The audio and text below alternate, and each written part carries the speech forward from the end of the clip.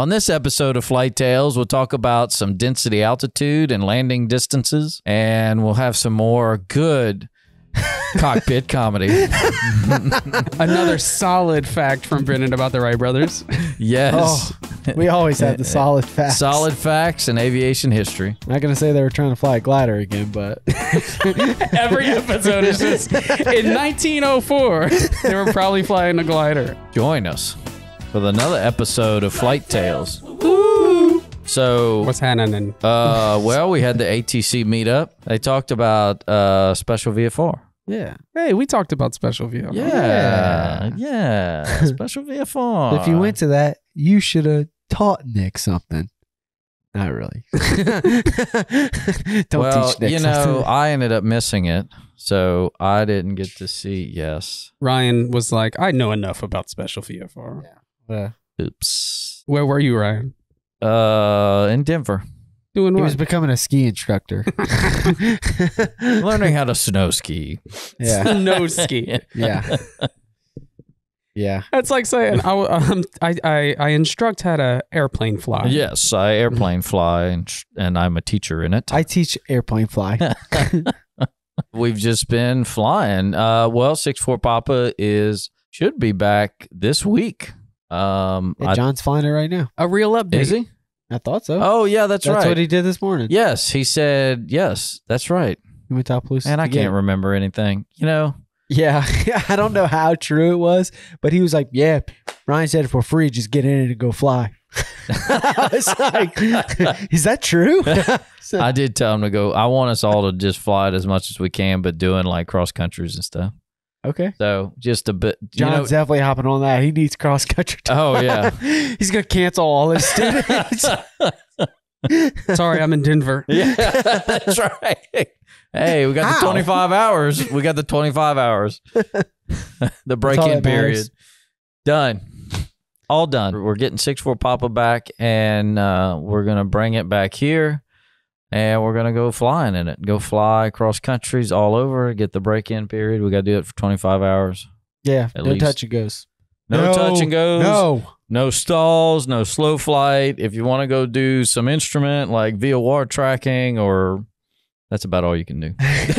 That's about Fly it. straight and level for a little while, like put the hood on, First get you lesson. some instrument You simulator. do your first private lesson, and that's it. Straight Yep. and level. That's right. Discovery flight. Discovery flight Yeah, you would could do a probably work. discovery flight in there. There you go. Yeah. Don't think we were going to put people in there, but Safety reasons. Yeah. So that's exciting because 6-4 Papa's got a new radio and got an overhaul prop, and now it's got new cylinders. brand new plane. Oh yeah, pretty much. Just get rid of it. Just sell it. Sell it. I now. got a little sentimental value. Yeah, it's the first one. 6-4 Papa, it's First one. yeah. The first Yeah, I child guess. of the fleet. That's right. She's I can't the get rid oldest. of. It's like She's getting rid not of your really child, old. and telling your child to get lost. Yeah. Can't do I'll that. tell my kids, get lost. Get out of here. Scram. Yeah, so that's exciting because 6-4 Papa's been out for a while. Yeah. 09 Echo's about to go right into Yep, it. it's going to have a new engine here soon.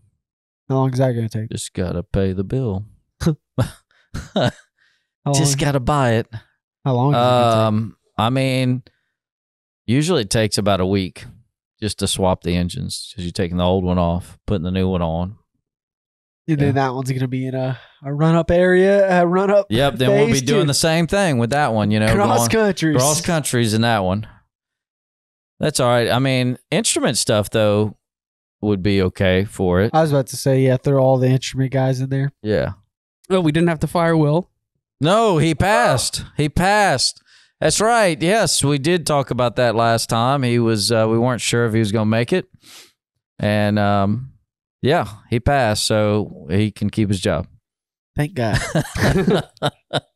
And his student passed too, so like he's good. He's set. Good. He can definitely keep his job. Thank you. He didn't know it. No, he didn't know it. He He was that close. He didn't that know close it, to but getting he should have fired. been very nervous for that check ride. If he watches the podcast, he'll find out Oh today. yeah, he'll know all about it.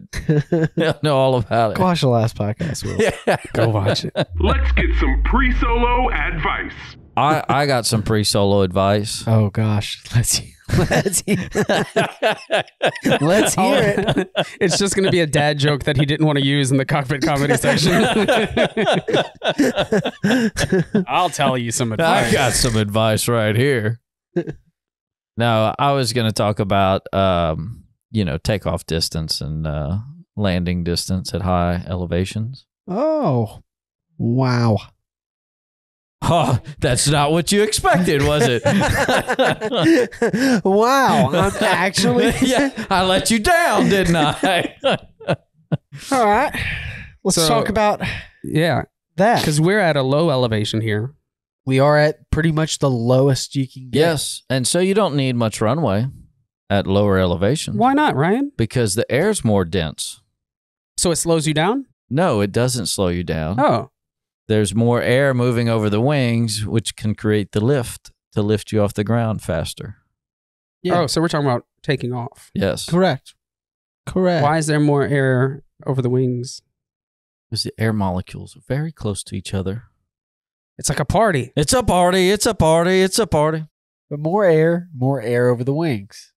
So because Yes. you have more air over the wings, you can produce the lift. And so at higher altitude, so what don't they get? Why you use more runway at higher elevations. That's what they don't understand.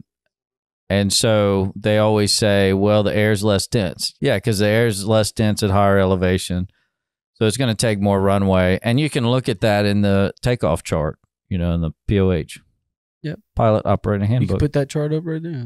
Do something cool like Yeah. edit. Stop making me make charts, man. It takes a while. It's a normal chart. You can pull it off the internet. Yes. So in the takeoff chart, your liftoff speed, airspeed, is the same no matter if you're at lower elevation or higher elevation. Okay, So- that should make even more sense. Because if your speed's the same, it's going to take you longer to lift up at a lower density. Well, that's where Air. people start to put things together because, like, I'll ask the question and they'll say, oh, well, it's less dense. And I'm like, okay, so what's the difference? And they're like, well, you got to go faster to get to that speed to where you have the amount of wind going over the wing. But I was like, well, your indicated says it never changes. So what speed is changing? Because your indicated's never changing. Your indicated is measuring the amount of wind that's going over the wing, right? That's what I didn't know. Right. Your indicated airspeed is measuring the amount of air that's going over the wing, essentially, because that's how your pitot tube works. It measures the ram air coming into the pitot tube, right? So it's telling you how much wind is going over the wing, but you're going faster because you're having You to actually move. are going faster. Your Yes. true airspeed is faster. Yeah, Because like, you're so you're having like- to move through the air faster to get to that same indicated airspeed because the density of the air is because different. there's less dense air. When you go and land or take off at an airport at higher elevation, you can see, like, your peripheral vision, you can see the stuff moving a lot faster. And that's why, Buildings, trees, whatever. but that's why It's kind of freaky. yeah, you do be moving. Yeah, you moving fast. I don't know because I've never been to a place like that. But Yeah. Oh, so if- you're saying it looks faster than it normally looks because you're actually going Yeah, you if are faster. going faster. Yeah. You're like, why am I not flying yet? Yeah. If you're if you're used to flying at sea level and then you go up to a higher elevation and you fly, it's freaky because you're not used to that. You're not used to seeing the buildings moving so fast. You're still showing the same indicated speed that you normally lift off And at. you're like, something's wrong. Something's wrong. Yeah. So in your head, you're like kind of freaking out a little bit. So if you don't know, you will Yeah. freak out. yes. Yeah. You will be going faster. But Yeah. that's why I asked the question, though, whenever they say you have to go faster, I say, well, your chart says your indicated airspeed's going the same the whole time, no matter what. So they're right, though. They are right. They're saying you're going through faster, but I'm trying to get them to understand what is faster. It's not your indicated airspeed that's faster. The It's why. your true airspeed is faster, right? But they're right. They are right. Yes. I'm trying to get them to understand, though, a deeper level, or think about tell me what is changing. Yeah. In that scenario, because you're telling me to a normal person. Well, they're still telling you got to go faster. Yes. Which is right.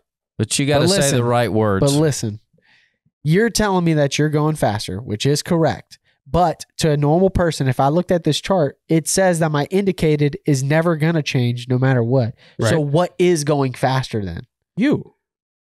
That's what I want them to hear. I want them to tell me what airspeed is faster. So there's multiple airspeeds.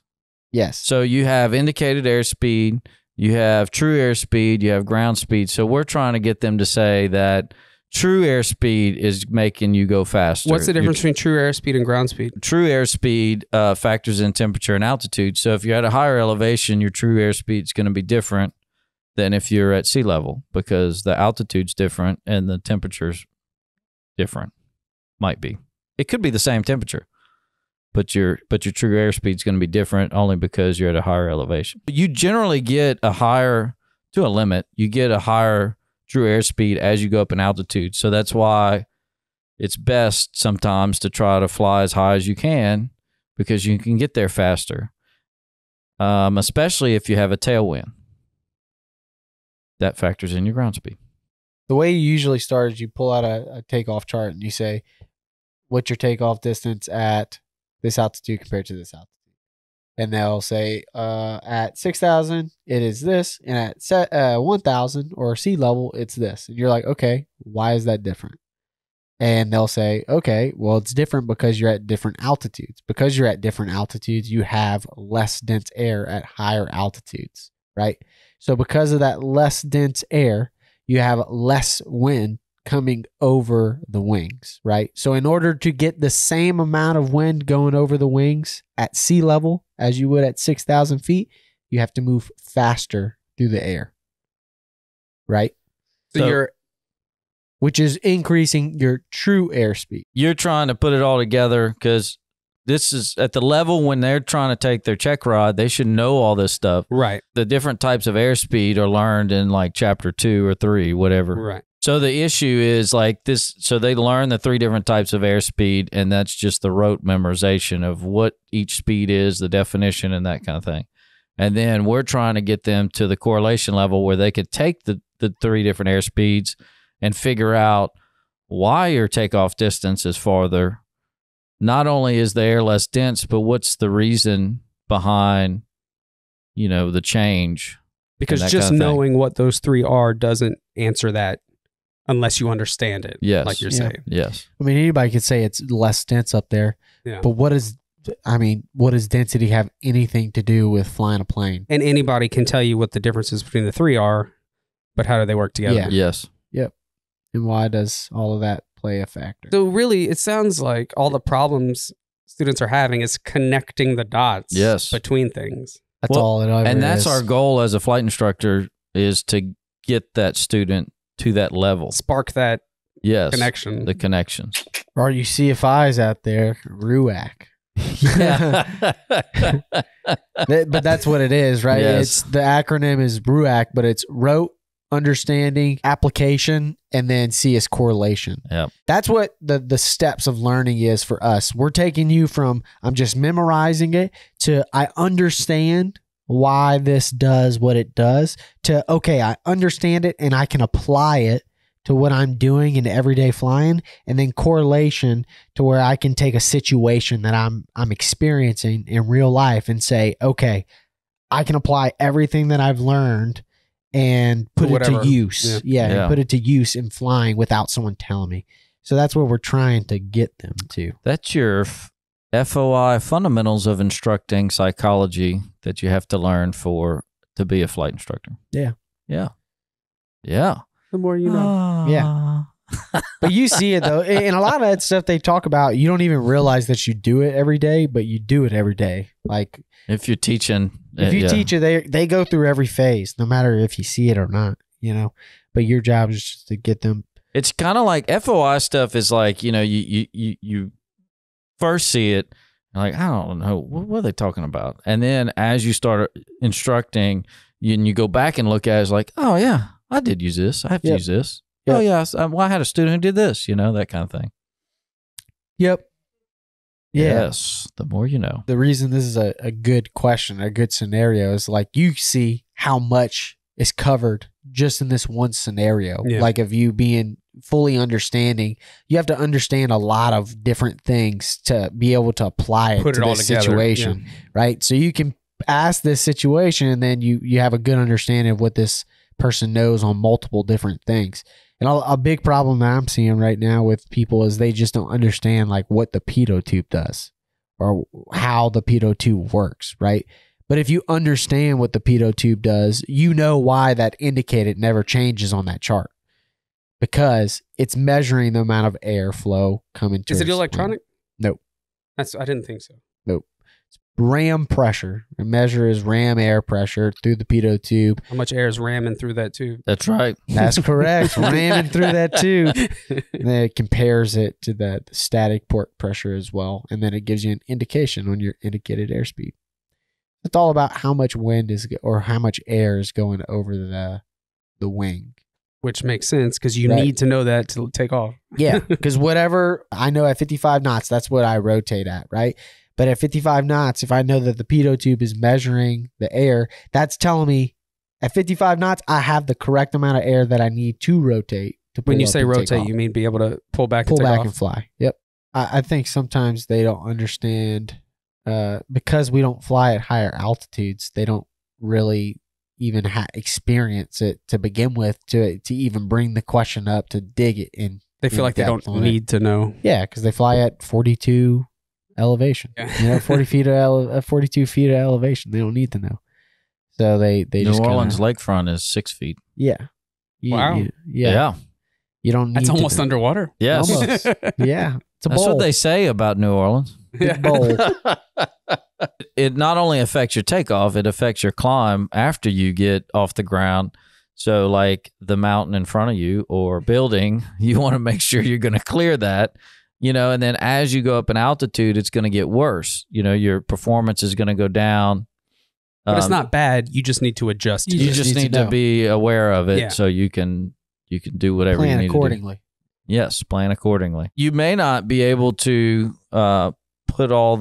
take as much fuel. You may not be able to load the plane down as much as you normally would at sea level because of all those factors. So you might have to take less fuel, which means you might have to make a fuel stop on the way back from Denver, say, where if you left sea level, you could top off on fuel and may not have to stop. All this is about how the plane performs in whatever the atmosphere is, right? And based off of cold, your airplane performs better in cold weather too, because that's cold air is more dense than hot air. Yeah, because the Right. molecules like to be close to each other when it's cold. When you're cold, you huddle up so you get closer together, right? That's what the Yeah. molecules do. And when you're Yeah. hot, you get away from people because you're all sweaty and hot. Yeah, And it's you don't want hot. to touch. Yeah, So it gets out, they spread out. And one of the things people do confuse about the density question is that they go up in altitude and they think, I'm going up in altitude and it's getting colder. So because I'm getting colder, I should have more dense air because I'm higher in altitude. And that's one of the misunderstandings that I've seen with a couple different people is they think that you should have better performance as you get higher, which is obviously not true. But that's just them thinking too in depth on everything. You get what I'm saying? They're thinking too much into it. They have an understanding of one thing, but they're misunderstanding another thing and putting that on top. As you go up in altitude, it gets colder and colder and colder and colder. So because it gets colder and colder, they think it's more dense. Well, it's not more dense. I was thinking about it with the mountain thing though. Like even here in the summers, our planes barely climb. Like they don't want to go up because of how hot it is and how And we got density. humidity. Humidity also affects it. humidity messes it up. But then you'll come fly in the winter when it's like we get a day where it's 40 degrees outside and the plane all of a sudden acts like it It's wants like to a just- rocket. Yeah. Too. Like a rocket. Acts like it just wants to start Yeah. flying. But that's just all, yeah. It's time for Tower Talk. They have a girl in the tower right now that's training And yeah, she was giving me a clearance for taxi instructions the other day. I asked her to read it back because the student was trying to write it down. She came back and she was like, "Are y'all writing it down? Is that why y'all are asking me to read it slow?" I was like, yes. Wait, Yes. so you said, "Can you read it back because we're trying to write it down?" And No, then, I said, "Can you read that back, please?" She read it back slow. and then knew y'all were writing it down. She read it back slow, but she was like, "Are y'all writing it down?" Because like, if y'all aren't writing it down, I felt like I was talking way too slow for you. Because she went, "Go to 4 right via Bravo, Juliet, cross 4 left at Bravo, hold short of 1-1 at Juliet." So she did it well. She did it very, very She slow. sounds very nice. But I see what she was saying. Like if we were just we couldn't hear and we were trying to memorize it. She would like have her sounded- talking that slow. I probably forgot the first Yeah. part because you were talking so He's slow. like, "That was really dumb for me to do if y'all are not writing it down. So Yeah. please tell me y'all are writing it down." Yeah. So she asked us if we were writing it down. I was like, yes, we are always writing it down. So Always. that helps. So she, and then That's nice. one of the other guys. She's trying to figure out what What's going she on? can do to help us out as much as possible because she's training too. She came back over and she was like, "I was informed that was a very dumb question to ask." Oh, man. I was like, no, you're fine. I was like, "Don't let him berate you like that." And then I went to Tower. I was like, "Is he in Tower?" She was like, "Yes, he's in Tower." So I went to Tower. I was like, "I hear you're harassing ground controllers now." He was like, "From the sounds of it, it sounded like she was harassing you guys." Now time for Today in Aviation History. On October 10th, 1902, Wilbur Wright flew a glider in Kitty Hawk, North Carolina. This was part of the Wright brothers' year of work to develop the first successful airplane. So so they're saying he probably flew because this is the year they were working on it. So he most likely They just didn't have a picture.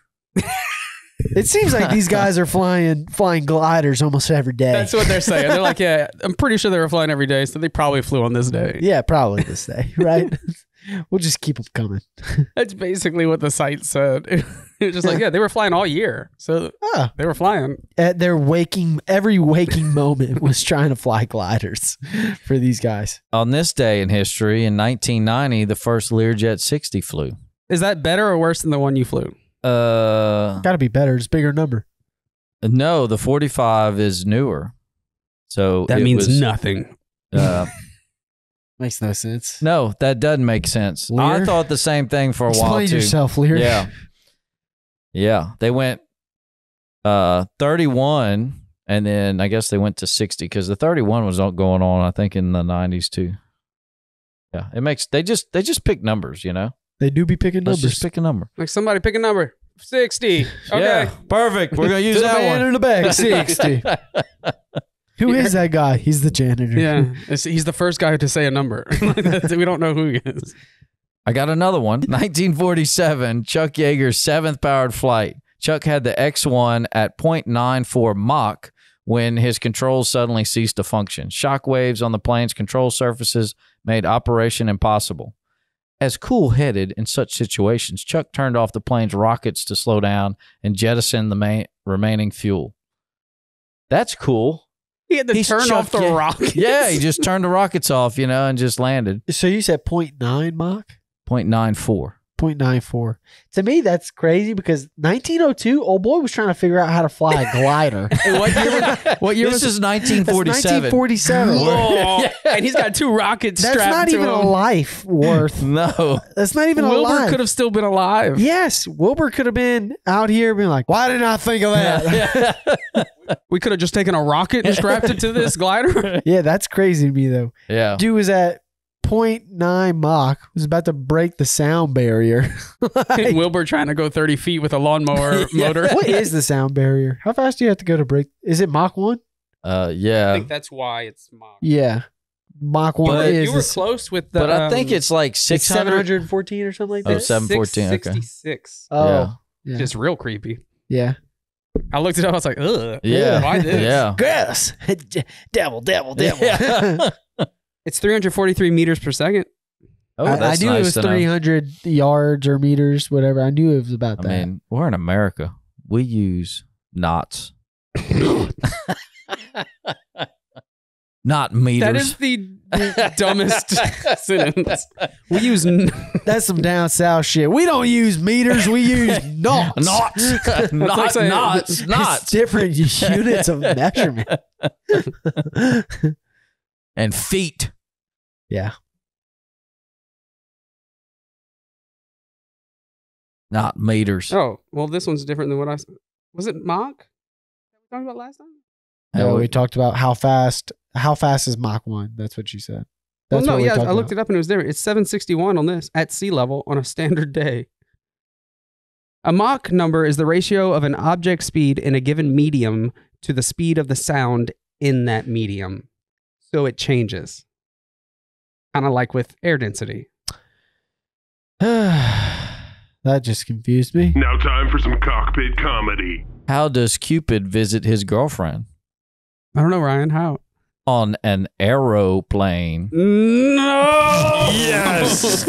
Yes. That was perfect dad joke.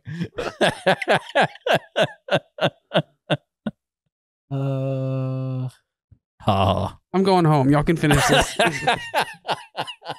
where do pilots go to get expert advice? The mirror.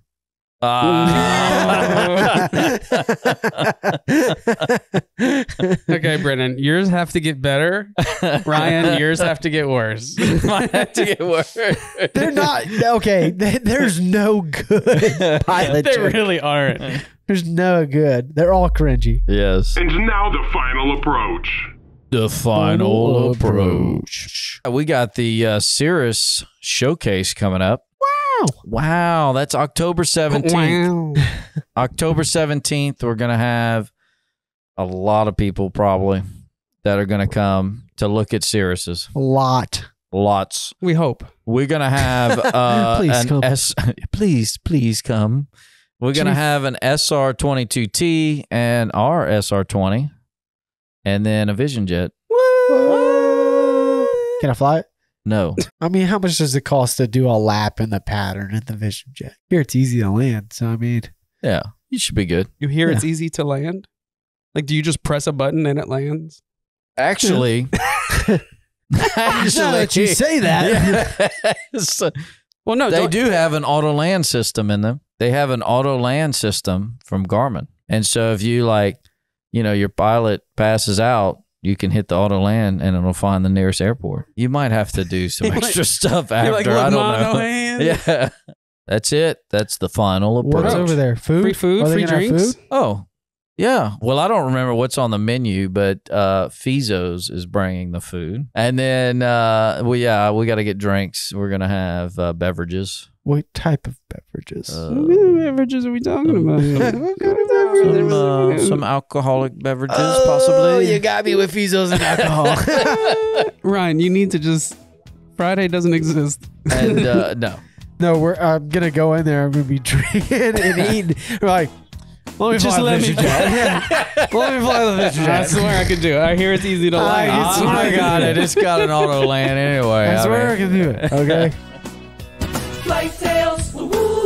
If you made it this far, you listened to the entire episode. And for that, we would just like to say thank you, and we hope you enjoyed it. We would also like to thank Brennan Go for being my co-host today. If you have any questions about today's episode or suggestions for future episodes, just leave a comment or message us, and we'll do our best to answer. If you'd like to check out some fun aviation videos, subscribe to our YouTube channel at Owens Flight Training. Or if you'd like to get more information on becoming a safe, knowledgeable, and confident pilot, just head over to our website, owensflighttraining.com.